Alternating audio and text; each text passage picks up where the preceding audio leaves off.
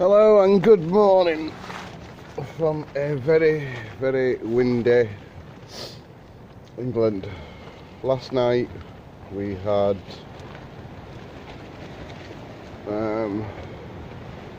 strong gale force winds. We've still got the back end of it now. I was a bit undecided last night whether or not to pitch my tent up and see what it were like, and I'll tell you what, it did brilliantly. It went well beyond expectations. This is a tent that I built, that I got like 2 years ago, and I've never really had a chance to do it, to get out and to use it. But as you can see, it's been well used now. She's earned the stripes. We had 50 to 60 mile an hour winds, gust winds, and she held up right well.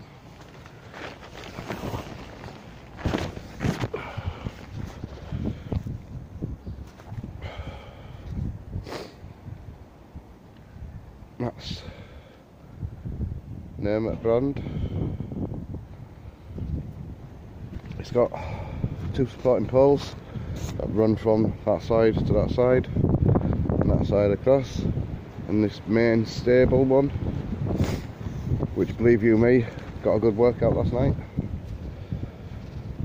Standard pegs, nothing really good.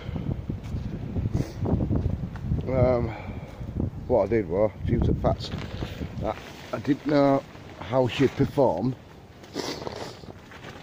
in bad weather, I stayed at home and camped in the garden.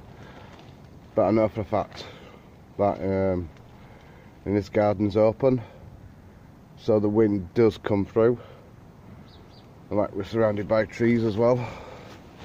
So I mean, she got hit a couple of times last night. So she did rather well for a budget tent. And that's trees that were there.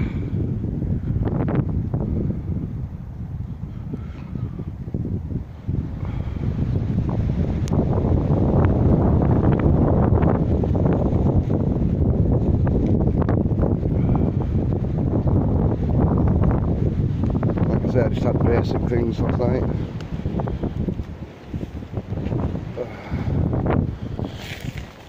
Let's have my flask. If you can see that. Let's have my coffee in that. Have my roll mat. Have my four season sleeping bag, because I'm a wuss. I do like me little luxuries. I paid enough for it, so I had to use it. Tonight what I'm going to do, I'm going to use my Miltech Recon 1 tent. I love that tent, but one of poles is broken on it, the main support one, but it's still usable. To say this tent was not that expensive, I'd have no problem now trusting it and taking it out into wild. Like I say, we had winds last night of 50 to 65 mile an hour. That were gusting, and she held up pretty well, held up very well. She got hit a couple of times by a couple of branches, and well, there's no rips that I can see anyway.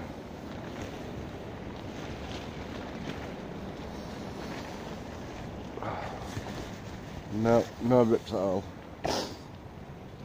So I hope this is some help to anybody who's thinking about buying one of these cheap tents.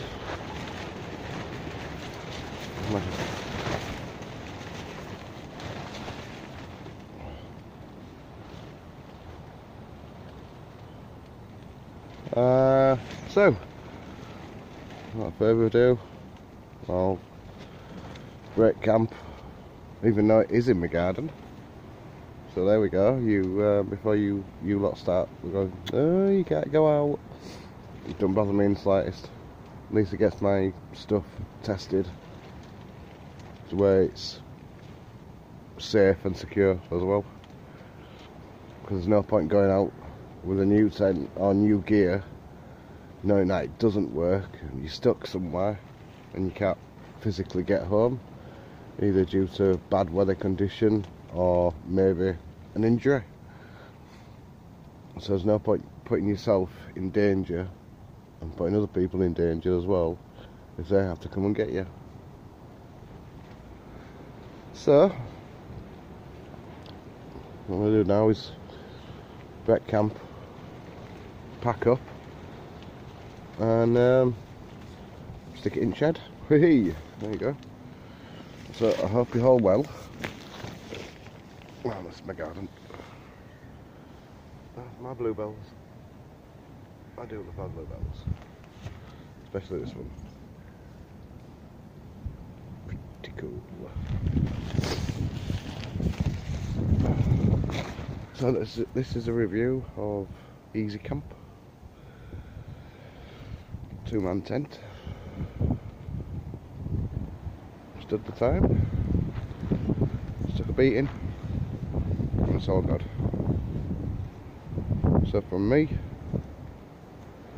to you and yours, take care. Hope you're all well. And always get the best out of life.